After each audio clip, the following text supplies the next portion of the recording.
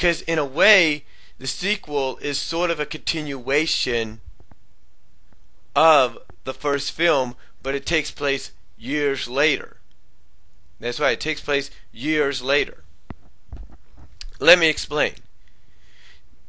Let me explain like this. You know that there have been a lot of series out there, a lot of animated live action series, animated live action films, that when they have spawned a sequel, which have either been made for television, direct to video, or even theatrical, that when that sequel comes out, sometimes it doesn't come out 2 years later, and the characters, when they bring it out, they know that people are not going to look at the characters the same way they saw in the first film, that they're going to want to see them a little older.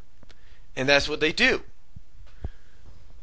I mean, even when you do a movie, a live action or an animated movie based on a live action or animated series, sometimes you want to do a movie where you have the characters older.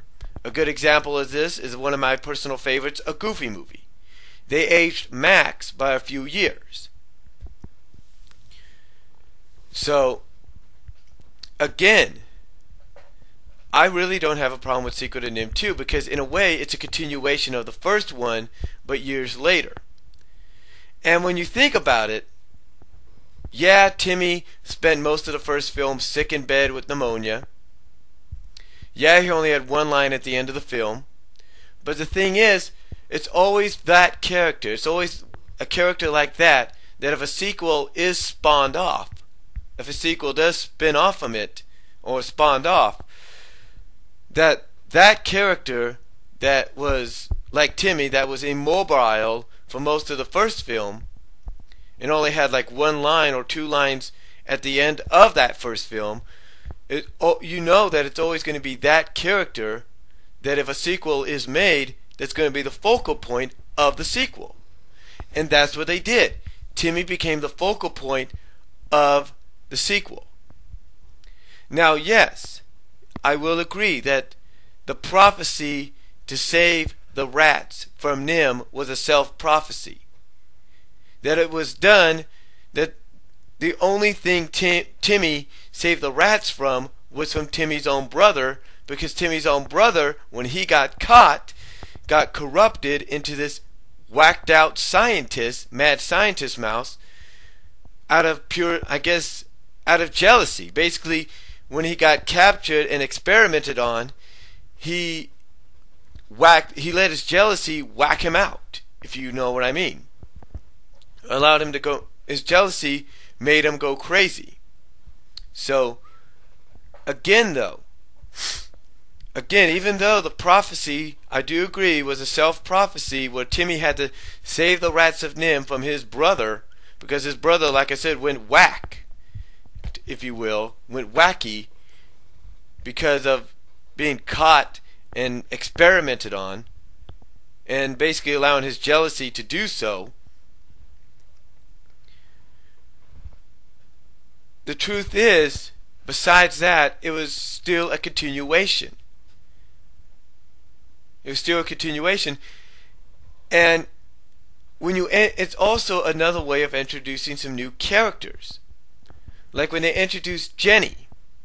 You know that you can't, when they introduced Jenny, they introduced her because you knew you couldn't just have Timmy as the focal point of the film and just focus on him and that's it. No, you had to have a love interest. You can't have a movie, whether it's a sequel or not, without a love interest. I mean, if you take a look at Secret of NIMH, the original version, if you take a look at the original movie, Secret of NIMH, when Justin is introduced to Miss Frisbee starts to fall for Justin, but she's got to clear her mind a little bit, kind of excuse herself from that, but she starts to fall for him. So you know there's a little bit of a romantic attraction there. But again, like I said, the reason Jenny was introduced was so that Timmy could have a love interest. And that's what happened.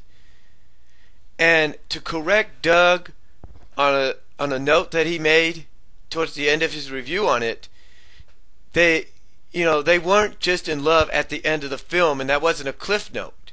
No, if you listen to, if you look, if you kind of pay attention during the point where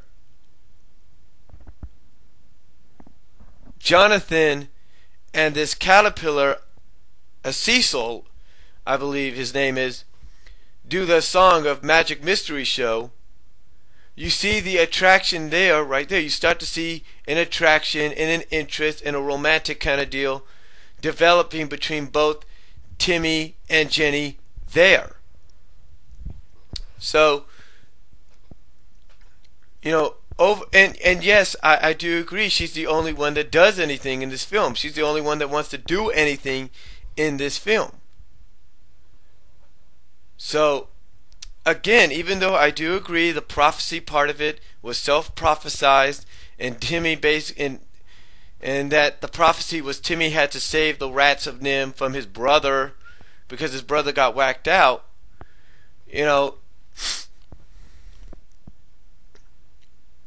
overall, besides that, I thought it was a pretty good film. Now, yes, we could have done without the musical numbers. We could have done without them. But, again, it all depends on who took over as the directors and the writers. Because sometimes different writers and directors, if they're doing an animated film and they're doing a sequel to that, well, if they're doing an animated film sequel, I should say, sometimes they're going to want to add musical numbers to it, even if the original never had any. So, overall, again, though, I thought it was pretty good.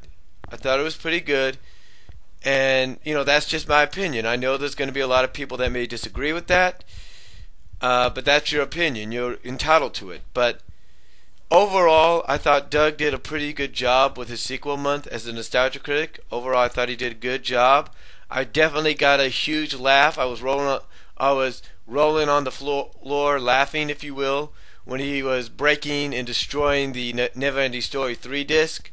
I really got a crack out of that. So, overall, like I said, so again, overall, and I know I've been saying overall a lot doing this, I thought, again, I thought he did a great job, and I hope he keeps it up. I hope whatever month he does next, he probably tops this one and makes it better. Hey, maybe he could do an 80s month where he looks at well, if he does a top 12 list, maybe he could do 12, 24, 36, 48. Maybe he could do something like the top 50 animated shows of the 80s. Hey, that would be a whole month's worth. But again, I thought he did a pretty good job, and hope he keeps it up. And I'm wondering what he's got planned for his 3rd anniversary. You know what my suggestion would be on his 3rd anniversary? Do a Power Rangers spoof. Where he, kind of lead towards Linkara and all that, and have them do a Power Rangers spoof. You know what I'm saying? Have Critic, Linkara, possibly Chick, maybe Chick with the goggles, maybe Mars Girl or whoever be the Power Rangers. You know what I'm saying? But overall, great job on sequel month, and that's all I'm going to say. Sorry if this was in multiple parts. I wish I could have done it straight through, but I don't have that privilege no more. So, till next time, I'm out.